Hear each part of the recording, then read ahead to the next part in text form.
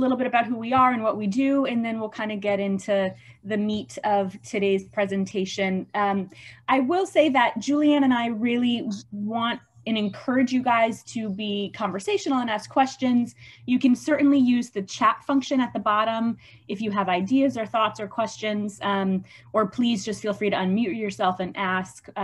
We want everyone to get what they need from today and get some good ideas. So please don't hesitate to ask questions and kind of speak up. So a little bit about us. We, as Stacy mentioned, we are both, we both work for family centers. The Center for Hope, which I manage and run, is a grief and bereavement resource center for the most part, although we do see a wide range of issues and things, you know, in terms of anxiety and relationship issues, et cetera, et cetera. We function as a general clinic as well, but we offer many different bereavement groups and grief counseling to families and individuals. And as I imagine many of you know, Family Centers is just a really large nonprofit with many different programs in the community, including Julianne's program, which is the Den for Grieving Kids. Yes, so the Den for Grieving Kids is our family bereavement program. Pre-COVID, we meet on Monday or Wednesday nights every other week. And we have groups all the way from ages 3 through teenage years for young adults, and of course for adults as well, for spousal loss, child loss, general loss, and Spanish speaker groups as well.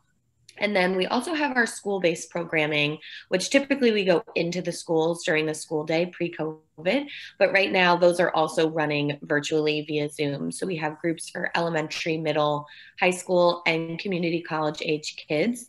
And it's all grief and bereavement support and run by wonderful volunteers who are trained quarterly to keep up on best practices. And so it's a great program, if I do say so myself, but we're able to service a large age group in that program.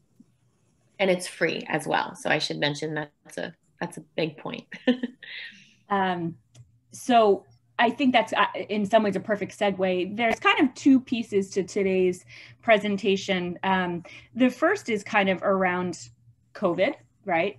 And how Julianne and I see the pandemic through a grief lens. And the second piece is a little bit more playful and fun around kind of creative ways and different things we can do to help create meaningful holidays given the pandemic. So bear with us a bit for the beginning portion. I think it's really important to start here because, you know, obviously Julianne and I work in the grief and bereavement field. And when the pandemic first started, we really began considering and viewing the pandemic very much through a grief lens. And I think it's why I wanted to start here is because I think in order to really have perspective and have meaningful holidays, you also need to allow yourself the understanding of what the pandemic has been for all of us in some ways, right? And different families in different ways. But really, when we say we work in the grief world, we obviously very much work in terms of physical loss, right? When people lose loved ones in their lives. But the reality, I think, is what we're finding with this pandemic is that the grief and loss that we're experiencing now is more of a collective loss, right? And so kind of a community collective loss of normalcy, of routines, of structure, of control, right? So many things in our life have been impacted, families in different ways, right? But it's really important to recognize that these milestones and traditions that we have lost or that have changed or been altered, really, you have to begin to understand that through a grief perspective for yourself and for your family, so that we can kind of understand and move forward, right? Julianne, go ahead, say more on that, please. And so we kind of move into this idea of identifying and naming our losses, but also keeping in mind this idea of comparative suffering. And the idea of comparative suffering is, it really goes into the point of not using dismissive language when we're talking within our family unit or when we're talking to friends and neighbors. And so some examples of this are, even though you have warm food on the table or a roof over your head, it's still okay to feel the losses from these from this pandemic. It's okay to feel that loss of normalcy, loss of routine, loss of, socialization with your family and friends. Those are really important. And then naming that, it allows our children to also name their losses and feel okay within their own losses. And the comparative suffering piece really comes into play when we say, I'm really struggling with this. This online learning is really hard, but it could always be worse. And if we're always kind of diminishing our own losses and our own experiences, it really closes the door for others to kind of open those conversations with us, including our own children. So we really want to hear those losses, be able to name them and talk about them, give our kids language to talk about them, and not diminish them for ourselves. Sometimes that's little. It's kind of like a defense tactic to kind of make ourselves feel better, make ourselves feel more in control or more secure. But it's okay that this loss of normalcy and kind of this collective loss is affecting us in this way. Why I think it's so important is a piece of this is for our children, right? Because I think we function in this place sometimes of, we're just trying to get through, we're surviving, we're just doing the best. And while all that's true, it's equally as important to sometimes pause. And as Julianne said, just also acknowledge and name the loss that people have experienced, right? And those losses for your kids can be something as simple as really missing, going to the bus stop and chatting with friends at the bus stop. That can still be a significant loss that we can identify and name for our kids, even though it's very different from, my uncle died from COVID, right? So there's different levels, of course, but all are equally important to kind of identify in your families. And in some ways, we want to give kids permission to feel those things and name them, which can be really profound and valuable in families. So, one of the things we say with kids is helping them have that concrete language, right? For kids especially, but for all of us, so much of this pandemic is a loss of control, right? And so, while we can't, I often say this to my own kids, right? Like, while we can't, while we shouldn't, or while we can't focus on what we can't control, sometimes for kids, it's really important to focus on what we can control, right? And so in naming these losses and identifying these things, it's also very important to give them permission to have control over certain things, right? And so for little kids, for big kids, whatever that may be something as simple, allowing them to choose what they want for dinner, right? Or allowing them to choose their book story for story time at night. It's often in a situation like this where there's just really collective loss of control in a society or in a family, so much of what can help children is offering them opportunities, even though they're small opportunities and might seem really minuscule, to seem as if they have more control than they actually really do. That can really help combat anxiety for kids especially.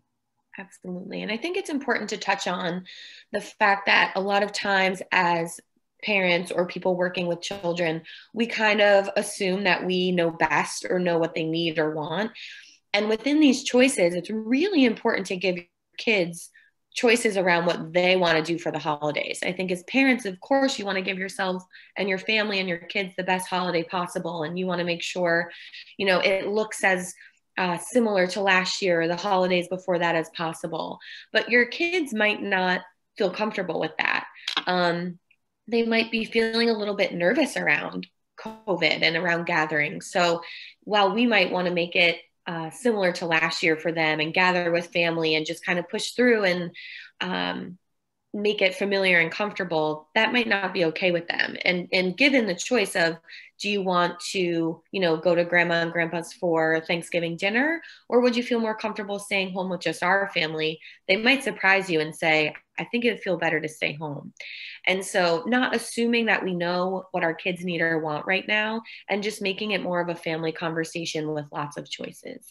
And like Chelsea said, that can be a really small choice of, do you want eggs or toast for breakfast? Do you want to wear this red shirt or blue shirt? Or something as big as a family, what do we think we want to do for the holidays? I think it's a really important point with this holiday conversation, because often so much of the holiday planning falls on the parents, right? And our kids just follow in suit. It can be really, you can kind of skip this for next year and the years forward, but in this year specifically, just having the conversation about what your kids feel comfortable about, and acknowledging, we're really big believers in the grief world that no person grieves in the same way in a family, right? And that each family experience and each personal experience for that griever is going to be different and look different. That's a really important piece of grief work, because people think that, you just, you do X, Y, and Z and you get to, in the reality is in grief, it just doesn't flow that way, right? The parallel process for this pandemic grief, if you will, is very similar. And so it's important to know that if you have 4 kids, each of those kids may feel a little bit different, and honoring those differences and listening to them and acknowledging them, even if you don't make then decisions based off them. But if you give your kids the voice to express their own concerns, or maybe they're not concerned, or, whatever that may be, is can be really, really helpful and powerful for them. I think the other piece of this is that we've been doing this for a long time, right? And we have come up with creative ways to kind of survive and make do, car parades for birthdays, different things the Halloween, the most creative situations for Halloween that neighbors and people did in my neighborhood was incredible, right? And so while also honoring and hearing the losses, focusing on some perspective and resilience with your kids can be really important as well. Absolutely. And then moving into that communication piece, Chelsea. Yeah. I think, we were talking a little bit about this before the call officially started. I think it's another parallel between physical loss and kind of what we're going through right now. When we lose people and people die, we tend to kind of glorify them in their passing. And I think that's a little bit of what's happening with the holidays right now. It's something that we can't have. It's something that isn't going to look like last year's holidays or the holidays prior, or all the traditions we have. And we're kind of glorifying the holidays in our mind. And I think if we take a step back, we notice that, or realize that the holidays aren't always perfect. And there's a lot of stressful parts to the holidays. And I think, kind of looking on the bright side of COVID, it gives us an opportunity this year to kind of strip all of that away and focus on our, individual family units and prioritize what we want and need moving into this holiday season. So I know, like, when COVID first started, we were talking about this new normal, and, everything got stripped away and we're focusing on what's so important. As Chelsea said, we've been in this for a while now. So it's kind of become normalized. And I think the holidays are another hump where we're kind of like, this is not normal. This is very much not normal at all. And so it's another opportunity to kind of realize what has been stripped away and how to move through that in a positive way. I think I just want to just stop for a moment. Does anybody have any thoughts or questions on this idea that Julianne and I are sharing about viewing the pandemic through a grief lens? Does that make sense to people? Have people heard that before?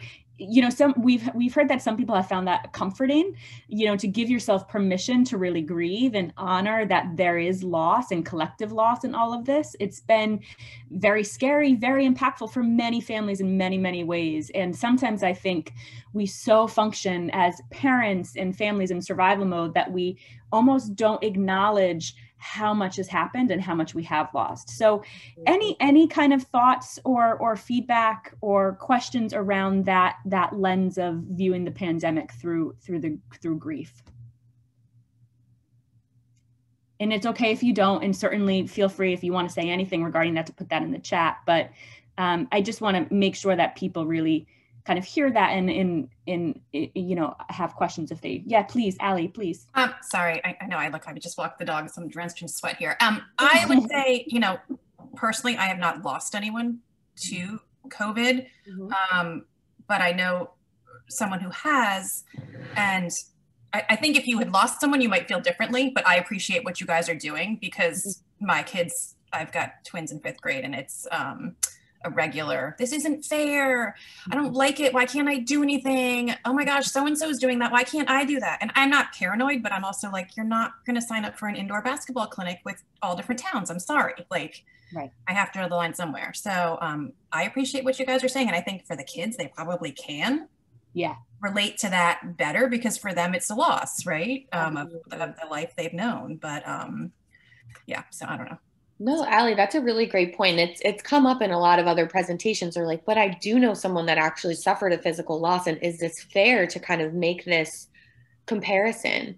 And when this all first started, as you know, Chelsea and I work in grief and bereavement, and we were hearing from people who had lost someone, not to COVID, just lost them in general before the pandemic happened. They were like, this feels really similar to grief. And it's kind of how this whole idea and kind of how we got started on this, because it really does feel similar. And so people who have lost loved ones have almost given us permission to utilize this language and to think of it in this capacity. And of course, we want to be sensitive to that, and people who have suffered not only a physical loss during COVID, but due to COVID. But I think it's kind of this great equalizer, this pandemic. And it's like, even the people who have suffered a physical loss, they're also suffering from these collective and secondary losses as well. So it's something we're all experiencing at many, many different levels. So I definitely hear that and appreciate that. Right. And Allie, I think it's just a really valid point. And I think we want to be careful to ignore. I am someone who has had a physical loss during this time, right? And so in no way am I comparing the loss of my loved one to also the loss of what I've experienced through COVID. But there are these framework similarities in what we experience, especially, as you said, for our children to understand. And just honor that there is this sense of loss and normalcy that very much parallels, maybe not in intensity, right? But the void. Parallel, exactly. And in some ways, I think what Julianne and I want to do is offer permission for you guys to kind of view it through this lens, because I think we have to, in order to kind of move forward and to build perspective and resilience and be okay with the holidays, we also have to know in our families what we're dealing with, right? And we're dealing with loss. Questions, other thoughts? Anyone, please feel free.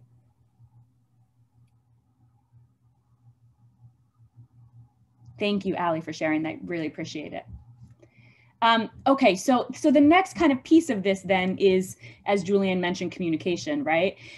We can't assume that every family functions well at the holidays, right? Holidays can be really complicated in general for many families. Not every family comes from this beautiful, perfect, happy-go-lucky family. And so you throw a wrench into some of these situations, and that may really stir up complications for families, right? And so one of the things that Julianne and I have really talked about and focused on with the people we work with is communication, right? And I imagine many of you are experiencing, as we're 2 weeks from Thanksgiving, you know, in my own family, the conversation about Thanksgiving and plans is exhausting in some ways, right? And so I think what we want to kind of really drive home is it is crucial in times of change and disruption to communicate and to overly communicate, and to have a plan A, to have a plan B, and to have a plan C, right? Within your family dynamic. We are not the COVID police here, right? And so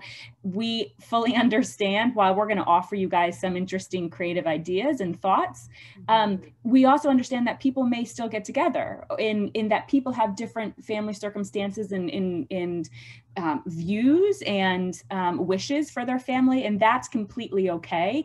What we're suggesting, however, is that given the pandemic, anything can change, right? And so really ironing out your own nuclear family boundaries and family interests is, I think, a priority. As Julianne was kind of saying right before we kind of got into this piece, it's an opportunity to really scale back and examine your nuclear family and really what the priorities and importance is for just your immediate family before then expanding to your extended family, right? Because I think it perhaps makes it easier if you really, as a cohort, as a family and a nuclear family, understand understand the wishes and the priorities within your family first, so that you can then present that to your extended family. I think the other piece is knowing that there may be drama, right? And there may be extended family that may not be pleased with the fact that you are going to just stay home, the four of you, and that's your plan. They may be offended, right? They may not agree with that. And in some ways, it's an opportunity to know that the pandemic kind of gives an excuse to, well, this is our choice and this is what we're doing and this is we feel safe with, in giving yourself permission and your family to know that that's okay. Mm-hmm. Absolutely. And so we are going to kind of move into some creative ideas here for the holidays.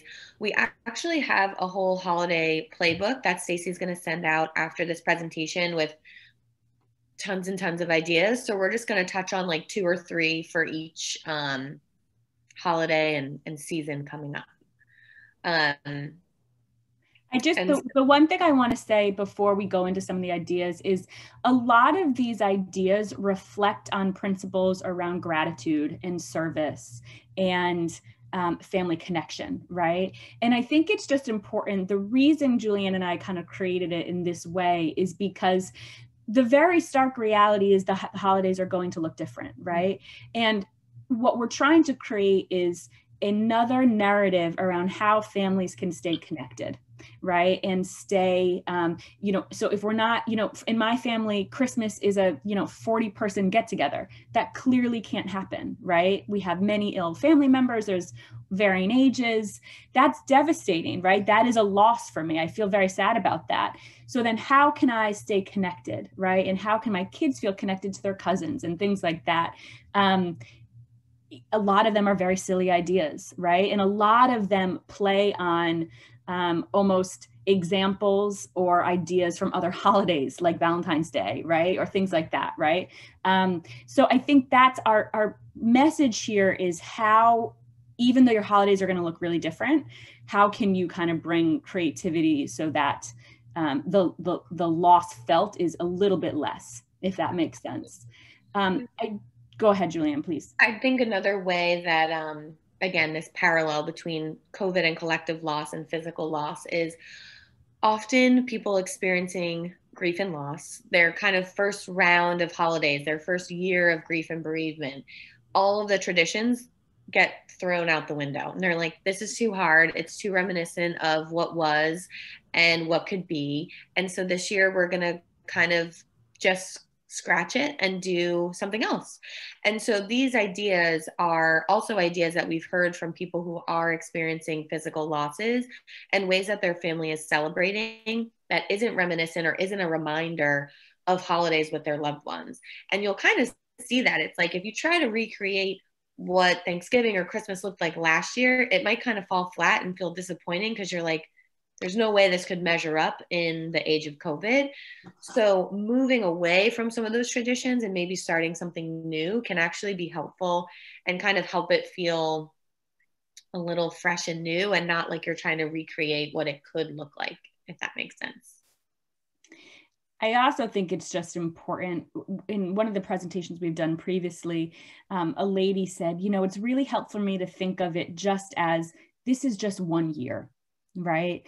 And for me, that was even helpful because the reality is we don't know what the next couple of years look like, but let's hope to goodness, right, that we have less loss and change in our lives and disruption next holiday season than this.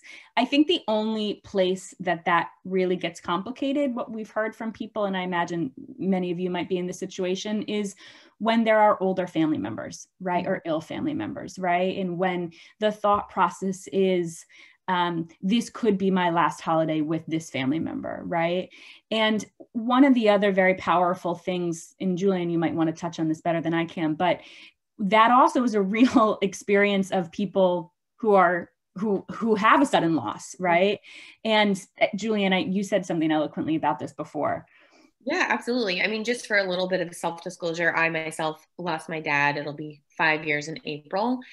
And that is another parallel. I feel like we keep bringing up all these parallels, but there are many that physical loss grievers experience, kind of this fear of, well, it could be the last. And that's a very real feeling, a really difficult feeling. And so there's two pieces to that. Again, Chelsea and I are not the COVID police. If your family feels that it's really imperative and important to spend time with those older family members, then you and your family unit can find a safe and comfortable way to do that. And that's okay. Mm-hmm. And on the flip side of that is kind of knowing that that might be the case, and that's really scary. And how do we still make the best of this holiday? And how do we still include them in a way that feels comfortable for everybody involved? And so again, just another parallel that it is a real fear that physical loss grievers experience almost every holiday season. It's kind of something that taints it moving forward. And there's definite ways to kind of move through this with your family unit in whatever way you deem best.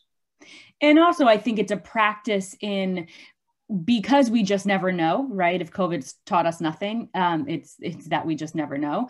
And so how can we also as a family unit be more present in our lives, right? With our loved ones that we're nervous might not be here next year, right? How, that goes far beyond just a holiday season, right? And I think that's kind of some of the messaging we want to share is that while the holidays, of course, are crucial and so important for so many of us, there's also ways in your life to have meaning and connection to your loved ones beyond this holiday season. Absolutely. Taking a little pressure off the day itself and knowing that you can extend these graces and connection to people far beyond the holiday. I think that's a great point. I know many of you have to kind of pick up your kids perhaps at 10:15, 10:20. So I just want, before we kind of get into some of the creative fun stuff, and we're hoping that you guys will share some of your own ideas or thoughts in the chat box too, if you have started talking about some of these things with your families and what you're doing for Thanksgiving and Christmas. And also really important to recognize that we understand there's other holidays other than Thanksgiving and Christmas, and that many families, Jewish families and all the, all sorts of families celebrate holidays differently, and also there's different cultures. But a lot of our ideas and suggestions are kind of specifically focused around Thanksgiving and Christmas, but can be adaptable to any holiday and cultural situation. But so far, any thoughts kind of on the grief lens, and then on the communication, having many plans, and any other thoughts before we get into the creative piece? Okay. So when we did this before, a lot of our ideas were for Halloween, but that holiday is come and gone. So we're not going to share any thoughts for Halloween, but I will share that what I have found when Stacy sends out our holiday playbook, it will include some ideas for Halloween. I hope that some of the things that I saw with my neighbors remain for future Halloweens. We did a piñata with my toddlers and cousins. That was like a win in a great, very random idea that I got from Pinterest that had nothing to do with Halloween, but really worked and they loved. People doing the candy shoots and the little bags in front. There were really some very special ideas that perhaps may last for future Halloweens. We don't know, but we'll move into Thanksgiving. Julian, if you want to start. Yeah, of course. So again, you're going to get this holiday playbook with tons of ideas. We'll just touch on a few. But some good ones I've heard are kind of instead of Thanksgiving dinner, just kind of scratching that menu and allowing kids to pick one dish that they really want to eat that day. It could be an ice cream sundae. It could be macaroni and cheese. It could be whatever they want. And then kind of your family makes their own really fun menu. Again, maybe a tradition that only lasts this 1 year, but could still be really fun. A lot of families are doing virtual turkey trots. My family is not a turkey trot family, thank goodness. But if you are doing a virtual 5K, kind of sharing your times and being able to send a prize to the winner, and that can go from state to state, town to town. You could even gather safely and still do that Thanksgiving morning. And another idea I really liked for Thanksgiving was a canned food drive, and having friends and family, like picking a day for everyone to come and drop it off, almost like a car parade, but for canned goods. And then you and your family kind of bringing that somewhere to either, a soup kitchen or a shelter in need, and having that be like a fun activity that your family does together. And, again, kind of some of these themes about gratitude and service, giving back is, I think, perhaps more important this year for those that need it, but then also those of us that feel very stuck in this kind of awful COVID situation. So with that kind of drive-by canned, which I love, I'm going to do that, I think, with my family, but that can be adapted to a coat drive, right? It really could be adapted to anything that you are finding a need in your family. There's an organization called the Bridgeport Rescue Mission. That's an amazing organization in Bridgeport. They're trying to do a coat drive currently, right? So, finding things in your community that you can do, and you can be the hub and people can drop off, really important kind of Thanksgiving mission. One of the other ones I loved was, I read this in the Wall Street Journal actually last night, which I was like, oh, that's a very creative idea. Expensive perhaps, but creative. This guy talked about doing a tailgate, a Thanksgiving tailgate. So he's getting a big grill, he's putting up heat lamps, and everyone's coming outside, and they're not even doing Thanksgiving. They're doing like hot dogs, hamburgers, like a really, like honest to goodness, a tailgate in the backyard, where people are just coming for pockets of time, and wearing full coats and gloves and hats, and they're being together for a half hour. They're stopping and getting their plate of food, and then they're moving on. So again, I think some of it is, is there the opportunity to do things outside? Does that maybe look like doing a fire pit dessert, right? Where, if you have families that are local, everyone brings their dessert at, 7:30, their own dessert. You're not sharing between families. You sit around the fire pit, you have a glass of wine, have a dessert, and that's your 30 minutes of connection with your family, right? The other one I really loved was a mini pie contest. And again, some of these are really specific if you do have local families or neighborhoods or friends. Some of these can be for Friendsgiving sorts of things. You can get those little mini pie dishes from Amazon. Each family bakes their own 5 pies in the little mini dishes. You hand deliver them, and then you have a virtual contest while everyone shares dessert, and you vote and someone gets a prize, right? Something like that. Silly, but perhaps cute, I don't know. I suggested this and it failed, but for some families it may work.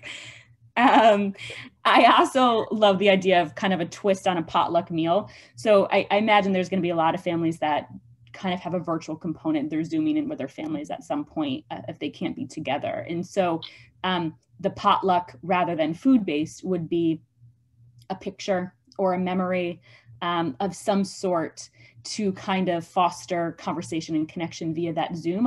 As we know, a lot of Zoom meetings can be very all over the place. And sometimes kind of having a purpose to that Zoom connection, if you will, can be really meaningful and just also help foster that connection. So everyone brings their favorite family memory or favorite family photo, a funny story, whatever it may be, can really kind of build connection, if you will. Absolutely. I also really liked creating a family gratitude chain.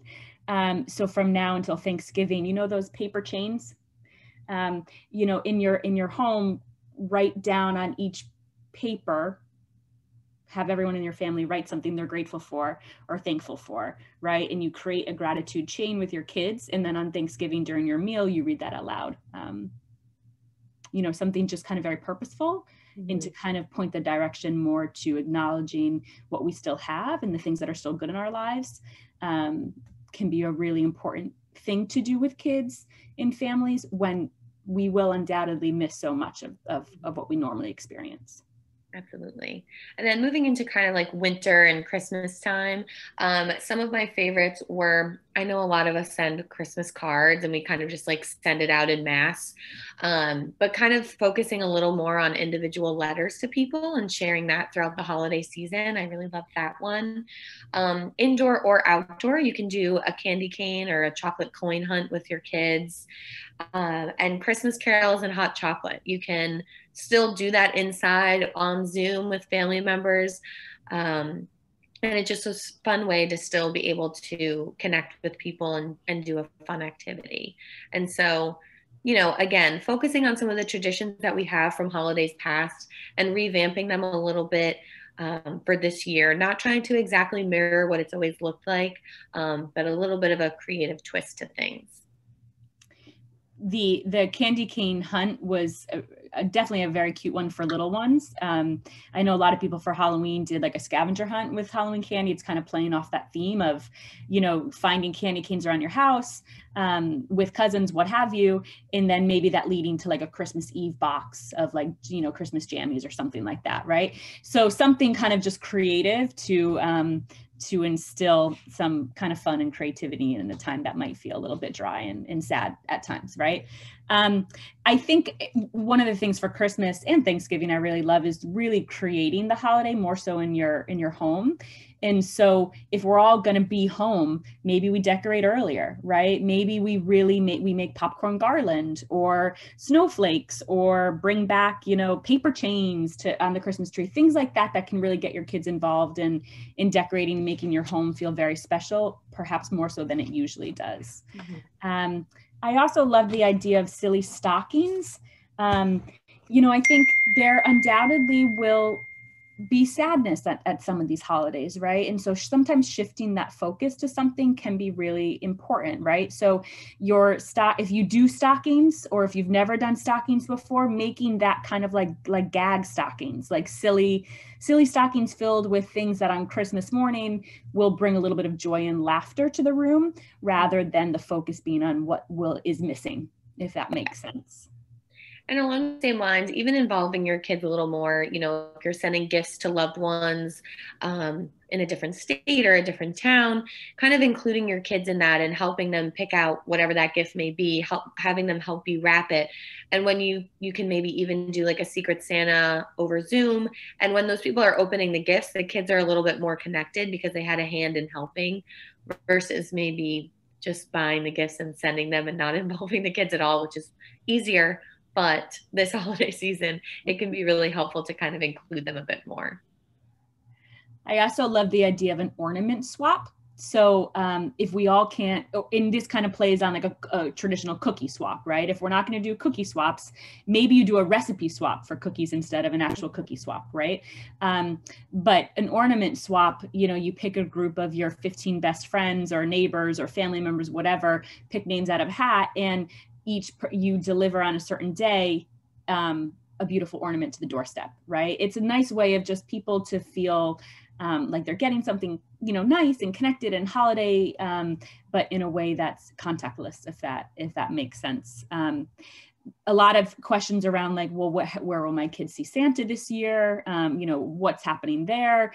There's a great website called Jingle Ring, which I think actually you have to pay for, but it's a virtual Santa meet and greet. You know, I think in the coming weeks, in terms of Christmas, there'll be a lot of other things that come up that different communities are doing. I know, you know, the Bass Pro Shop in Bridgeport is going to be doing like a Santa's going to be like in a globe, you know, so kids can go masked, but he'll be in a, you know, protected globe, right? That's creative in some ways. And I think we'll see more of that as time goes on. There's, I've already seen a couple different things on some of the moms groups and things like that around some virtual light events, you know, in different parts of the state, that could be really interesting to kind of attend. Not something maybe you would have done last year, but maybe this year you really make an effort to do something like that, just to feel more in the holiday spirit. I don't see any things in the chat, but I see one. Oh yeah, okay, so you guys are trying to do photos with Santa on 11/20. which is great. There you go. Other ideas that you and your families have talked about or going to be doing.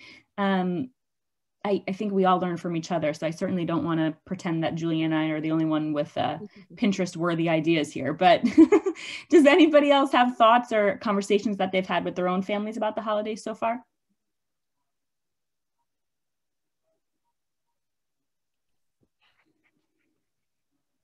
That's okay. That's what the purpose of today is, right? We're supposed to give you these ideas. And I will tell you that there's a bunch of ideas that Stacy will send out. We're just kind of naming a few of them. I also think it's, often we don't focus on New Year's Eve. But I think this year in particular, New Year's could be a really important holiday, perhaps even more so than the other holidays. Mm-hmm. And maybe you focus in your families a little bit more on kind of bringing in 2021, right? Identifying and kind of acknowledging so much of what we've endured as families in 2020 on so many levels, right? One of the things I love that I've never done for my own, because it's effort and who I'm always exhausted, right? But it is a great idea. Creating a popsicle jar, or a jar with popsicle sticks.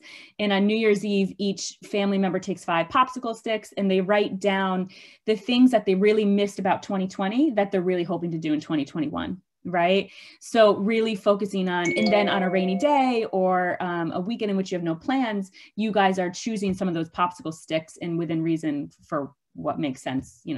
Not every kid's going to have good ideas there, but you know what I mean? That it's kind of creating this idea that we can still revisit and do things that we really missed out on in 2020. Mm-hmm. And I think my favorite New Year's Eve idea was definitely the vision board, which I think is something people do even pre-pandemic, but just kind of saving old magazines, newspapers, anything you guys have laying around, and just kind of cutting things out for the new year, things you kind of want to manifest or hope come true in 2021, things to look forward to. And that's always fun because you can kind of just like spread it out on a big table.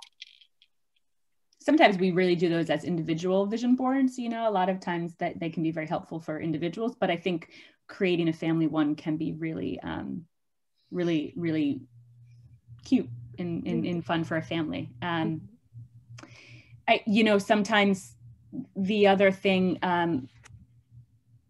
for New Year's really is, this is kind of, again, who has time to do this? But if you do have time to do this, creating a time capsule of things.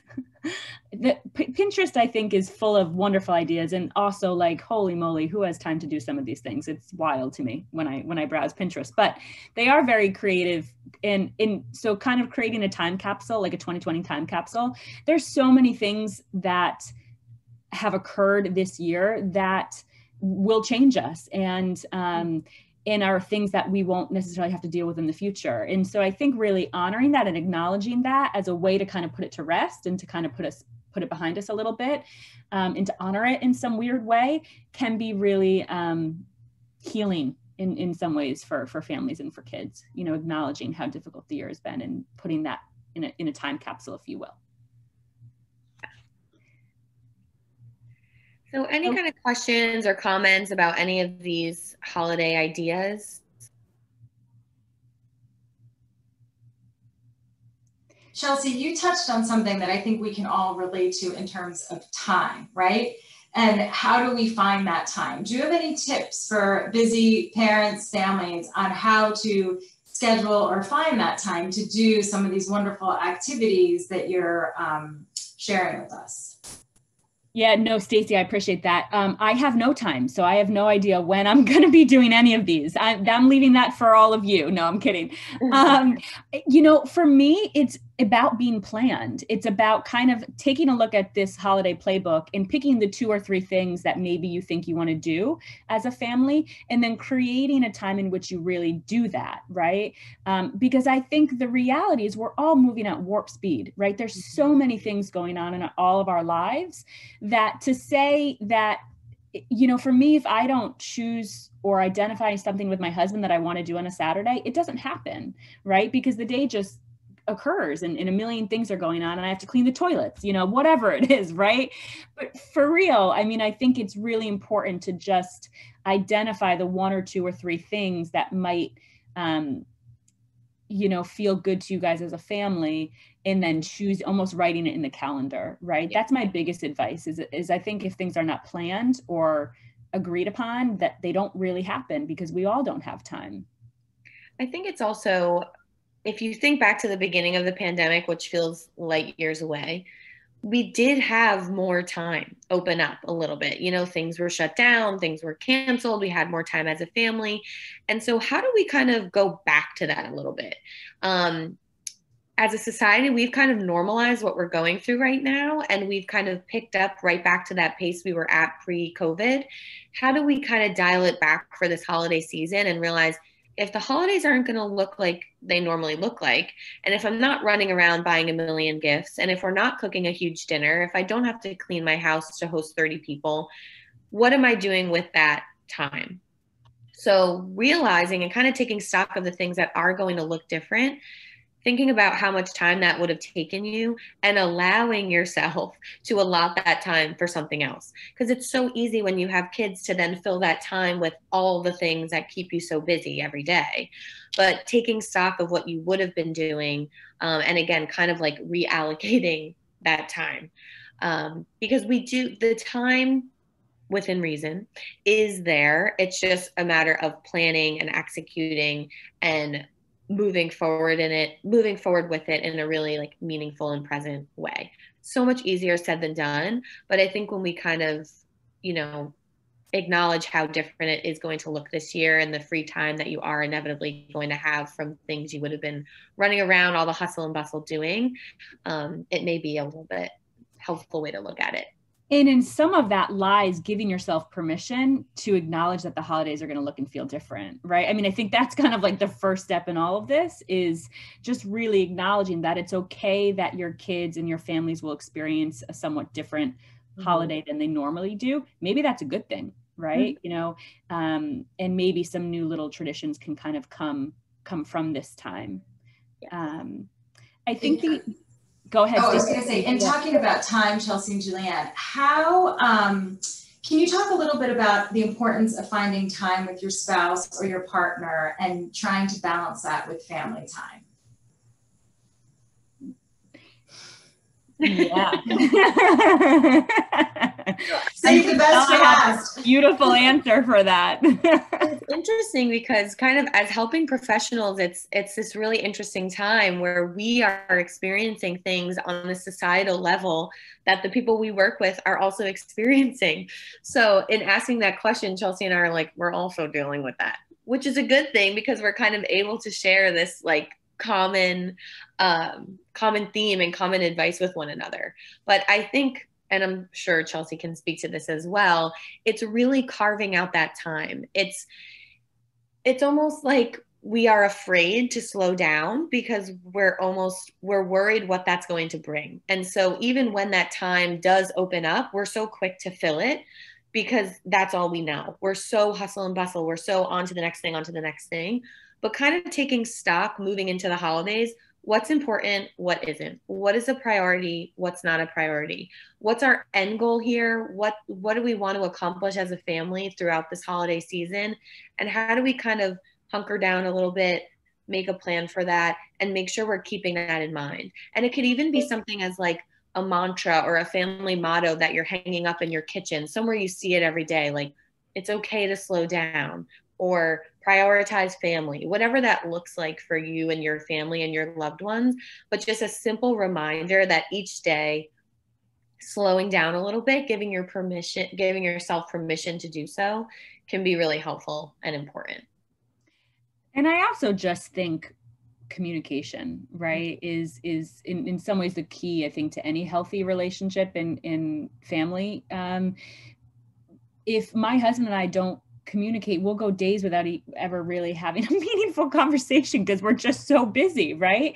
You know, we literally this weekend, we decided to have, well, I can't have a glass of wine because I'm pregnant, but he had a glass of wine outside in our backyard and we just sat together while our little guy was taking a nap, right? I mean, choosing to have these moments of connection, I think, is part of this theme, that even though things look really different and really crazy, choosing and communicating about ways to connect, and speaking about that early and clearly within your own families and your extended family is really crucial.